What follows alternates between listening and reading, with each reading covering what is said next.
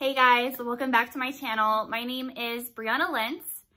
If you're new here, I upload all different kinds of crafting videos, food videos, lifestyle videos, floss tube videos, all sorts of things, crochet videos.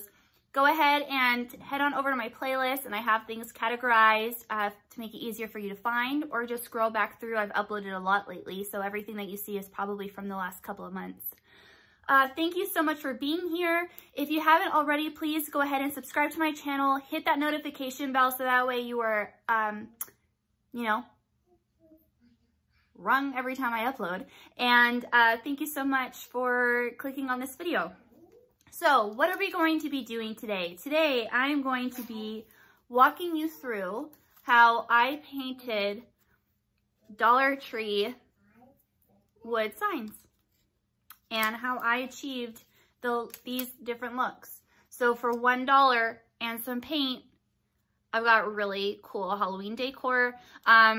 This is great to just hang on your wall for Halloween, or if you're a cross stitcher, a lot of cross stitchers will mount their cross stitch pieces to some kind of mat board, foam core, whatever, and then they'll hang it. Underneath, or you can do whatever. But I just go through how I achieved this look and shading and everything. And I think it's so cool. So for $3, I have really cool, unique, handmade decor for Halloween. And there is a lot more to choose from. I was just at Dollar Tree and they still have a bunch of Halloween decor, and they actually have some of these same kind of signs, but for Christmas already. So if you haven't already, go to Dollar Tree, check it out, and see what you can get, because this wood for $1 is a crazy good deal. So let's go ahead and get started into today's video.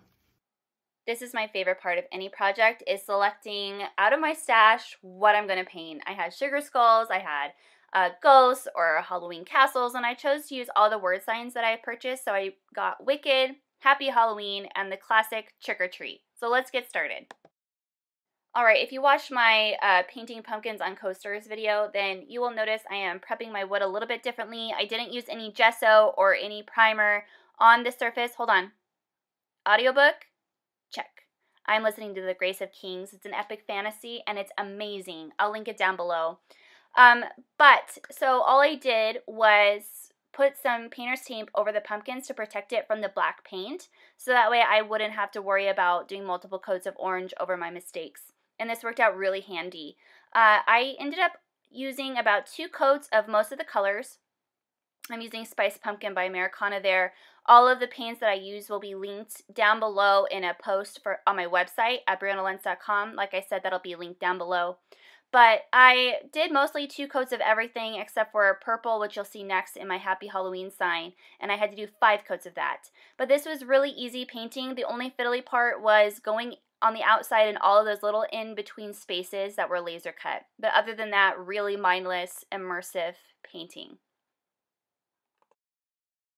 This is totally a project that you can do with your kids, little ones, girlfriends, best friends, whatever. And it's just nice to have something that you put a personal touch on up at your house, or for anything, or as a gift. This would be cool to put on a wreath or give in a gift box if you're doing the classrooms or for your teacher, anything like that. So I'm going to repeat the same type of process for all of the signs. Of course, take a picture, and we're going to go straight to Wicked. And I love this fun trick. I love watching people do this in videos. Are you ready for it? Don't blink. Yes! Okay, now we are on our second coat, just going over that with Wicked.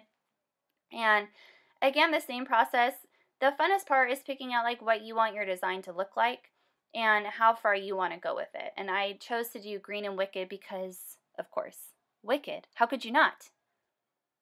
Oh, see that? Nice trick. I'm getting better with my editing, you guys. And here is that purple that I was talking about. This is Concord Grape. And like I said, I had to do 5 coats to make it opaque, which I was not expecting. That's definitely where if I had put gesso on to begin with, it would have been really, really helpful.